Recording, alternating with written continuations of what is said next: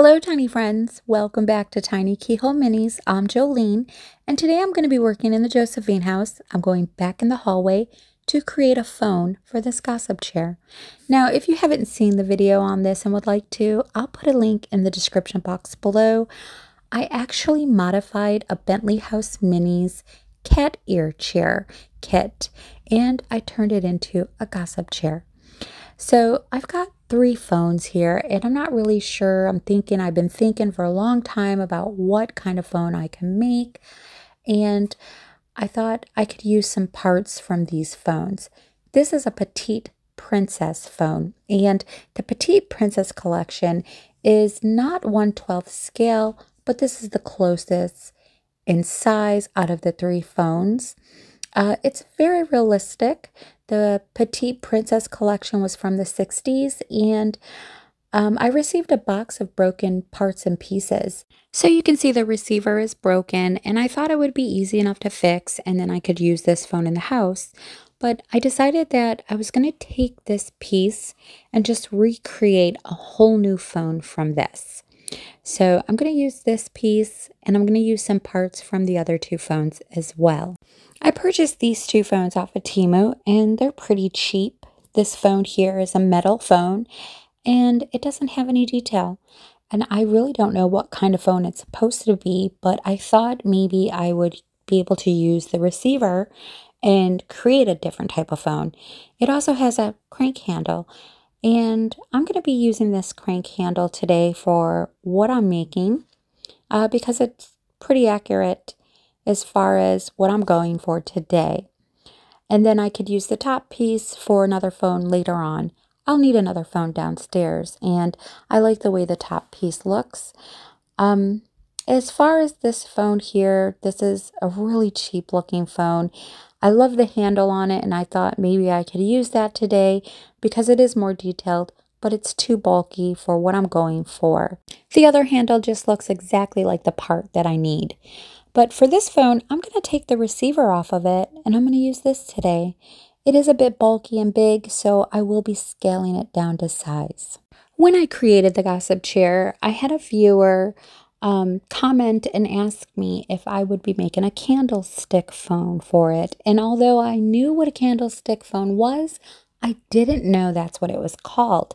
And after looking through my options and seeing what type of phones that I have and thinking about what I can create, I decided to go with that. So this is what I'll be creating today. So these are earlier versions of the candlestick phone with the bell box, and they don't have a rotary dial on them, from the early 1900s. This one has a rotary dial on it, but I'll be creating the earlier version without one. You would probably see the older version in an old farmhouse like this, and since the couple is older, they don't really update their belongings too often to the modern day and time. So you're going to see a lot of older pieces, so I thought it would be more fitting to create the earlier version. So beginning with the phone, I've taken the receiver part that I needed, and as you can see how big in size the receiver part is. So I am definitely going to have to bring this down a lot. But for now, I'm just going to work on the candlestick part to this phone.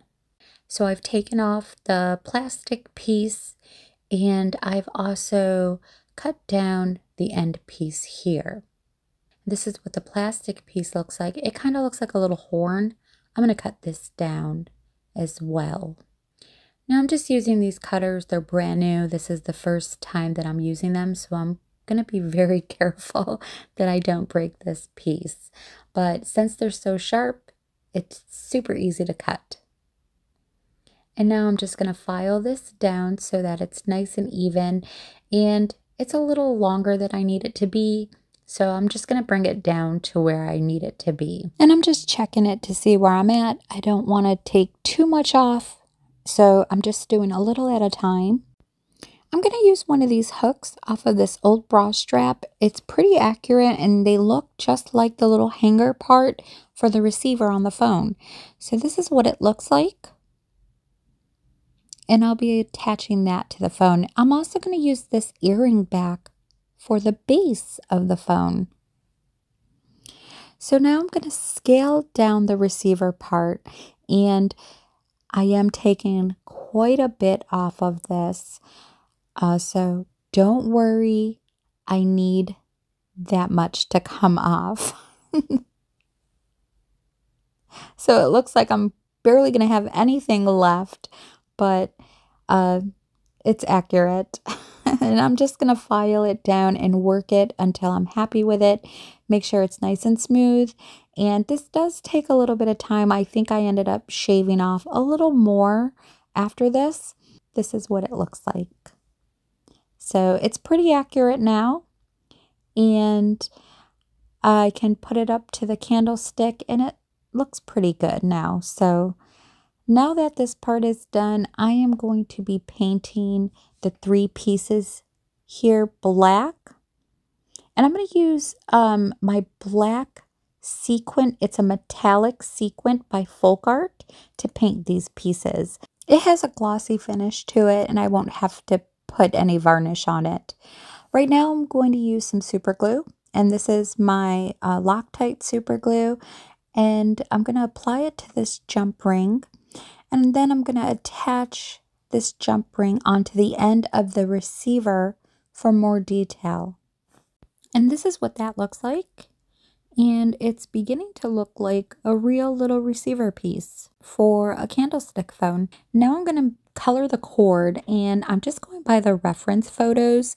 So I'm using a deep ochre and water. And this is the wax cord. It's like it's a little stiffer than a embroidery string, but it is for jewelry making, and it's the same cord that I used for the hatch door to the attic. It looks like a little rope, so I thought it would be perfect for the telephone cord. For the base, I added a tiny micro jump ring, and this is where the 2 cords are going to be attached. There's actually a cord that goes to the receiver piece, and then a cord that will go to the bell box. So I'm going to add some of my super glue to the top piece here and add that little piece that I've cut. And I'm just making some adjustments to make sure that it's nice and straight. I'm just giving it a little pressure to make sure that it secures and takes a good grip. And this is what it looks like. So it's looking more like a candlestick phone. Okay, all my pieces are prepped, and now I can glue the candlestick to the base. So I'm going to use the Loctite super glue and just apply some to the bottom of the candlestick and to the top of the base. And then I'm going to attach the 2 together, and I'm going to hold them for a few seconds and make some adjustments just to make sure that the candlestick is straight. It really doesn't take long to take a grip, but you do have a little bit of time to make some adjustments. Here is a close-up of where I'm at so far, and I just have a couple more pieces to add to this, and this part of the phone will be completed.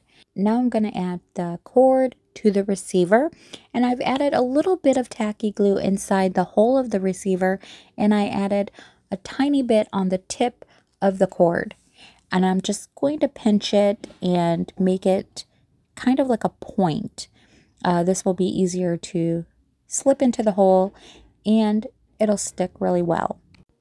There was already a hole in the receiver from the previous cord, so all I had to do was actually just replace the cord. Now, before I cut the cord, it looks too brand new for me, so I'm going to dirty it up with a little bit of brown acrylic and water. And I'm not going to do the whole thing. I'm only going to do a few areas on the cord. Okay, I've added the hanger to the receiver, and I used the super glue, and it just sits right inside a little groove that was already there.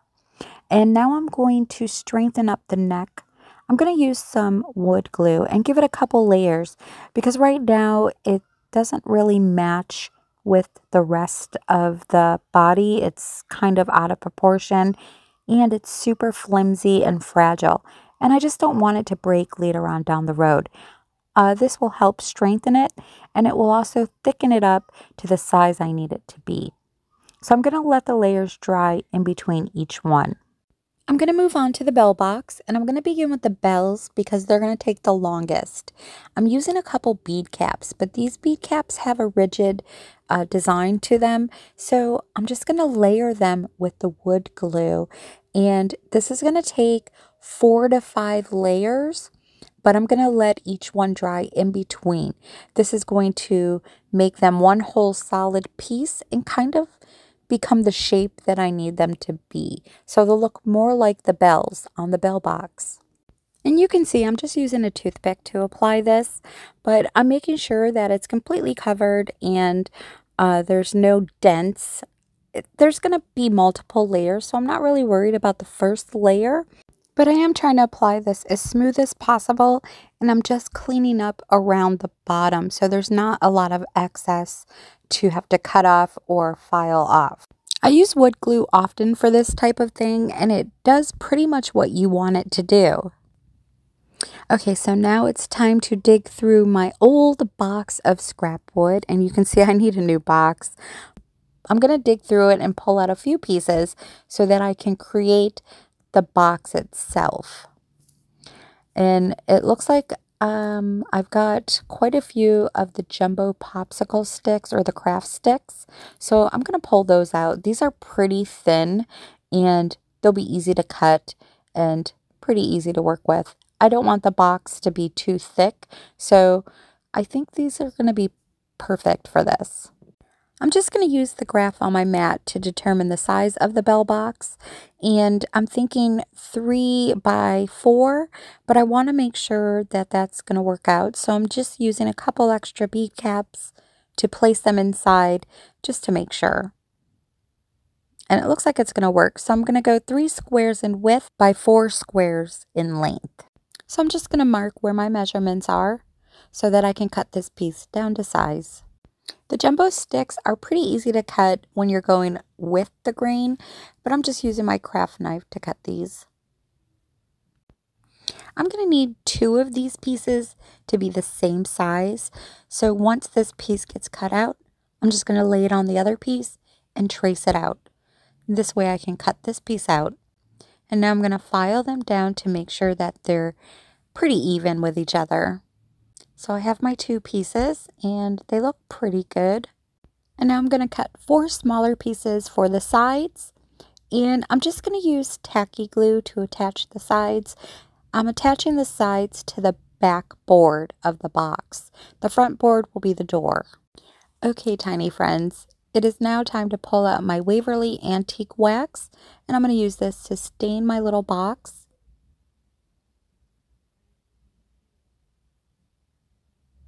And I'm also using a Q-tip just to remove the excess off. I'm going to set these aside to dry and work on the inside. So this was the music mechanism that came off of the broken music box that I transformed into the wardrobe for Miss Margot's bedroom, and it has this tiny little wheel on it, kind of looks like a saw blade. I'm going to remove this piece because there's actually a wheel like this inside the real bell box, so I'm going to attach this in there, but I'm not really sure quite yet what I'm going to create. I have a few more parts, but right now I'm just cutting this excess bar off of it.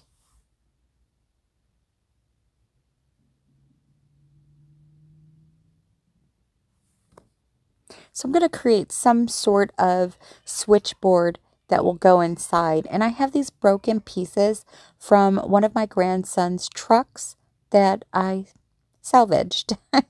And I'm just going to play around with some of these pieces and figure out some sort of board, something that looks like it would be sitting inside this old bell box. It's not really a circuit board because they didn't have circuit boards back then, but it's some sort of switchboard. So I'm just cutting this grill part down, and I'm just going to play around with the pieces and figure out what kind of looks like it would fit in there or look like it would be in there. These pieces from the truck are just plastic, but I've got some pretty interesting looking parts. So if you guys come across pieces like this, definitely save them because you can create very interesting pieces that you may need for machinery or something like that. Okay, so I've broken down a few pieces and I figured it out. I have this tiny little piece that I'm going to use for like a front plate because when I was looking at my reference photos, I seen the piece that's in there and it kind of has like this metal front plate on it. So I'm just using my super glue to attach these pieces together. It's kind of like a little metal face plate, so it's going to sit on the front of the board like that. I've also got this little piece that has a couple prongs on it from being cut. So I'll attach the wheel on this side. I know for sure that's what I'm going to do. And at this point, I'm not really sure how I'm going to use this little piece with the prongs, but I'm definitely going to use it. So while I'm thinking about where that's going to go and how I'm going to use it, I'm going to age these pieces with a black acrylic wash. They are plastic and there's some sort of coating on them. So I'm using a wash with black acrylic and alcohol just to help it stick a little better. Okay, I jumped ahead and added a few pieces to the box. Now, the inside of the door has a diagram of the phone on it. And I added some hinges from a shiny piece of cardstock that I had. And then I drilled the 2 holes that I'm going to need. One for the handle on the side and one for the cord on the bottom. I also found this label that said caution, not a toy. And I thought that would be super fun to put inside the box. So I added the cord to the candlestick. And there's 2 cords here. The one goes to the receiver. And then there's a super long cord that I have not cut down yet because I don't know how much I'm going to need. I'm going to need to install the box on the wall. So I left this cord that's going to be attached to the box very long. There's also a battery pack that sits on the door, and I used a toothpick and just glued 2 pieces together and painted it. This is the part that I put together with the toy pieces and the little metal wheel. I need to place a couple L-shaped brackets and some prongs in there so that the wires could attach to those metal pieces. So I'm going to use these bow tie clips. I came across this huge stash, so I have a ton of these little things and I've been using them for everything. I just love them, but I'm going to cut off the little metal stems and create some L brackets and use them for prongs inside the box. So I'm just going to use my silver chrome paint marker and I'm just going to paint these stems. These are super easy to bend. They're super easy to cut. I just love these little things. They were actually attaching clips for the crystals that make the sun catchers. Okay, inside the box is also a lime green wire. So I've taken some of that same cord that I've used for the phone and I just painted it lime green. You can also see the silver wires sticking out of the cord. So I'm just painting the ends of this cord with the same silver chrome paint. I'm just trying to create as many of the components that are inside the box as I can. It won't look exactly the same, but it's going to be pretty close and it's going to give off the same idea. The battery pack has some sort of white code or letters on it, so I'm just using white acrylic paint to create some dots and marks just to replicate that. The battery pack also has some connectors on the bottom of the pack, and this connects the wires to ground them. They actually ground them to the hinges. So I'm just going to use wood glue to create the connectors that sit on the bottom of the battery. I'm just using a couple drops on each side. I'm going to let them dry and then I'll do a second layer just to give them a little more dimension. For the L-shaped brackets, I'm just using my needle nose pliers to bend the very tips of these stems into a 90-degree angle, I think. Yeah, I'm pretty sure. 90-degree? Yeah. Okay. Anyways, I just want to make sure that they're nice and straight. Then I'm going to clip them off. They're very, very tiny, and I'm only going to use 2 of them. But the battery also sits on some metal brackets, and they actually go around the battery. There's a piece underneath and on top. So I'm also going to use these to create those pieces as well.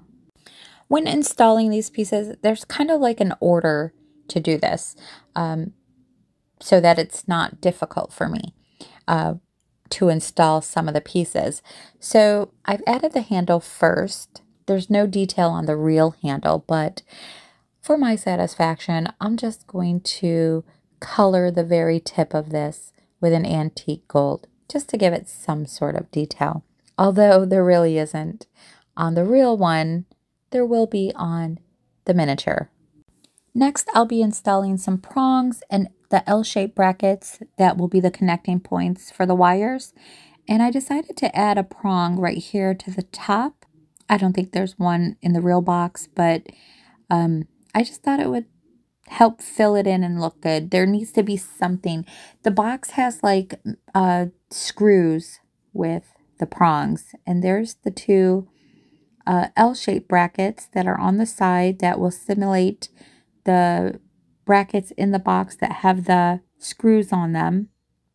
And then I decided to add a second prong to the top. So I'm just going to place it right next to the first one. And this one actually went in there just like that. I accidentally dropped it and it just went right into place. Now I'm going to create a couple loops with the green wire, because inside the box that I was referencing, you can see how the wire is kind of raveled up, and there was a smaller loop inside of a larger loop, and then the wire was just kind of raveled up in there. So I just used tacky glue to create those loops, and I'm going to touch them up with the silver paint. Meanwhile, I had to clean off my tweezers because they just had so much hard glue on them. Here's a great way to do that. Take an emery board or a nail file and just file your tweezers. File the insides, file the sides, file the outside. It comes off very easily, and not only that, it sharpens them. Okay, I'm going back to install my loops. I'm installing the smaller one first, and I'm just using tacky glue for this. And now I'm going to install the larger one. So the smaller one is in there, and now the larger one will be placed in there. And I'm putting it right in between the 2 brackets. So it kind of looks like they're touching the brackets. And now I'm just going to take the remaining piece of the cord and just kind of ravel it up in there. And I'm using tacky glue to tack it down in some of the areas. Okay, I've got the first wire completed, the green one. And now I need to add a couple wires. So I'm going to use this threaded bead wire. It's kind of like a thread. It bends really nicely. And I thought this would be perfect. It really kind of looks like a little wire that would be in there. So I'm just bending a piece into shape, and I'm going to attach them from the L brackets to the little prongs that are sitting on the top. I've placed 2 in there, and I'm just kind of adjusting this one so that it looks like it's touching that metal prong on the top. Okay, so I got a couple more wires in there, and this is what it's looking like. Now it's time to add the phone cord inside. So again, I've added a little bit of tacky glue on the end, and I've just pinched it to a point so that I can insert it into the hole a little easier. Once I get it in, I'm just going to pull it through with my pair of tweezers. Now, this cord inside the box is actually just knotted up and then cut off. So I'm just going to create a knot. I'm going to cut off the ends, and then I'm going to glue it down into place.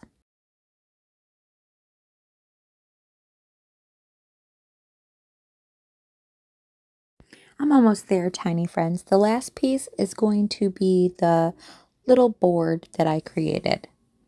So I've glued that down into place with super glue, and that completes the inside of the bell box.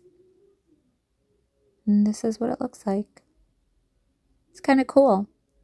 Okay, so now for the door, which is going to be the toughest part. I think this is the hardest part of the project. So I've glued the hinges to the side, and I'm going to clip them down to hold them into place while they dry. But because the hinges are made of card, they're pretty thick, the door won't stay closed by itself. So I have to add a magnet, and this is going to be the scary part.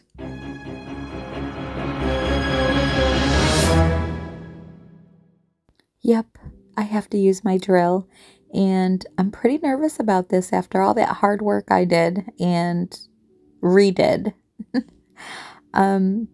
Yeah, if you've worked with craft sticks, you know how thin they are, and I can't drill a hole all the way through. So I'm just trying to make an indent for the magnet to sit in. So I just did a couple turns at a time until the magnet sat in far enough that it was going to work out. Yeah, it was pretty scary, guys, but I took my time. Okay, and on the other side, I added a little pinhead nail. So I created a tiny little pinhole and just dropped that into place. And after all that scary stuff, they don't even line up, which is a good thing, because if they were to sit on top of each other, the door would look like it's open a little bit. So they actually snap closed side by side, and it worked out perfectly. Okay, the hinges need some work. The bottom one sticks out a lot further than the top one, and they just look off. So to fix that, I brought out the wood glue and just gave that top hinge a couple layers of the glue. So now both of the hinges are at the same level for the most part, and it doesn't look as off as it did. Now I'm just going to paint them. So I'm just using a toothpick and the silver chrome paint from the paint marker. And that fixed that. So now the hinges look good. The door snaps closed and it stays closed. And now I'm going to install the battery pack. And instead of laying flat on the door, the battery actually stands straight up. So I'm just going to install those little tiny pieces that I've cut to simulate the bracket case that sits around the battery pack. And I'm using super glue for this as well. For the connectors that sit on the bottom of the battery, I painted those orange and added a tiny little silver dot in the middle to simulate the screws. And now I'm just adding the metal piece that sits on top of the battery pack.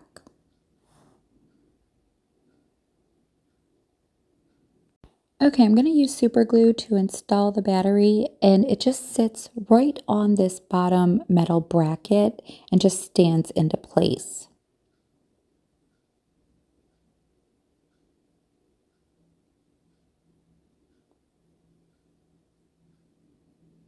So it looks just like this.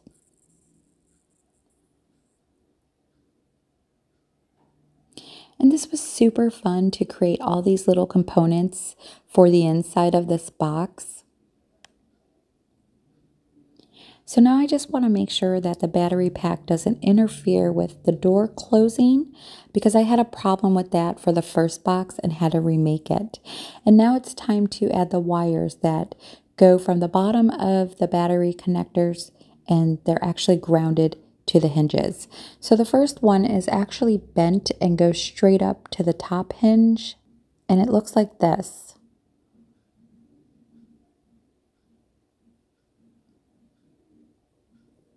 And I'm still using super glue for this. The second one connects from the other connecting point and goes straight down to the bottom of the hinge. and it just sits over the diagram like that.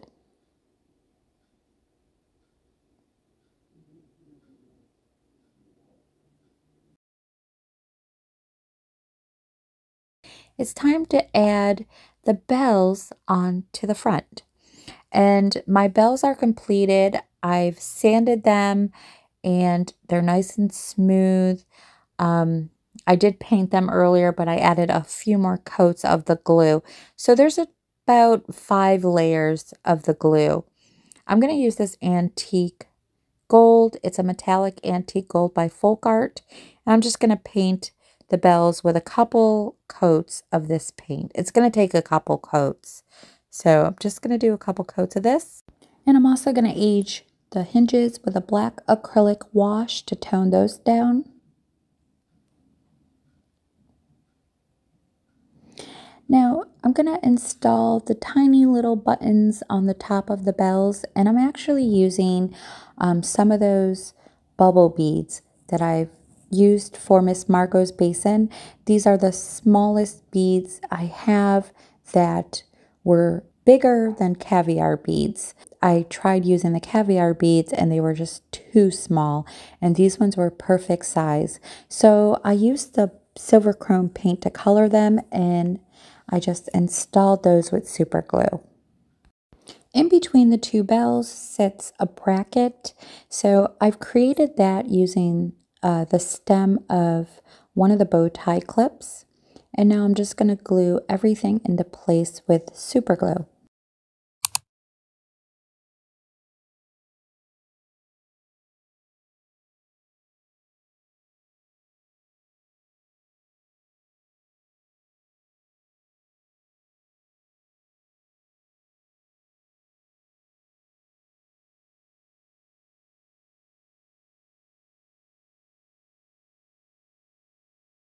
There's also a tiny little plate on the front that I thought at first was a keyhole, but I realized that there was actually a screw sitting inside the plate. So I have cut off a tiny little piece of another bead cap, and I'm using that. And I'm also using a micro nail from a Dollhouse circuit piece. And I'm just going to place that into place. I've drilled a tiny little hole, so that's going to sit right inside. And I think this might be maybe for a turnkey. It wasn't actually a keyhole. So here it is, tiny friends. It is finally finished. The little bell box that goes with the Candlestick Phone with all of its components inside. And I absolutely adore this little bell box. And I'm thinking, I really need to do this more often because I really enjoyed creating all these components that complete this piece. It just gives it more realism and makes it truly one of a kind. Don't be afraid to get in there and add all those tiny little details that are going to take your piece to the next level. Okay, tiny friends, I've installed it into place, and now Miss Margot has a phone upstairs that she can use her gossip chair for. I hope you all have enjoyed this video today. If you have, please let me know what you thought in the comments below. Don't forget to like, share, and subscribe. And if you're subscribing, definitely hit that top bell notification button so that you can be notified every time I upload a new project. Gosh, I love this little box. When I come back to the hallway, there are a few more details that I need to add, and I also need to age this wall a little bit. I'll show you how I created that rug for the floor. I need to install the railing back up and make a few more items for the gossip chair. But I am getting there. And it is my pleasure to share my miniature journey with you all and show you what I'm making and how I'm creating it. I want to thank all my subscribers. Thank you everybody for subscribing, and welcome to all my new subscribers. Thank you all for coming along with me on this journey. And until next time, tiny friends, you all have a lovely day, and I will see you all on the mini side. Bye-bye.